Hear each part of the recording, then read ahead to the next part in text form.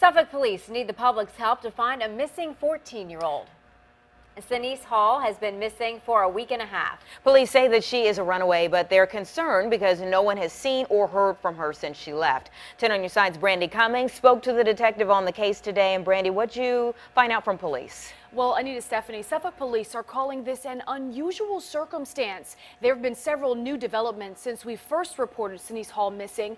Today, police gave us new information in their case, all in hopes of finding the teen.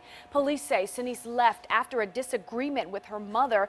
Police say they've been talking about inappropriate conversations on social media. Sunday, August 16th, police say the mom found a handwritten note from her daughter saying she was going somewhere else, and if they needed to find her, she'd be in Florida. Now, we just moments ago spoke to Denise's mother. She told me she believes her daughter was lured out of the home in hopes of being a model. She says there was some contact between Denise and someone saying they were a talent scout via email. Police have saying they've gotten tips from several states, including Florida. However, so far they've all turned up empty.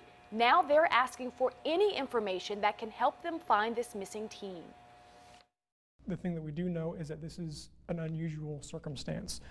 Most of our runaway cases are not like this. The juveniles typically run away for a couple of days and then they come home, or they at least have contact with someone. In this instance, she has not had contact with anybody since that Sunday. Police say all of Denise's social media accounts have stopped and there have been no phone calls and no text messages to anyone.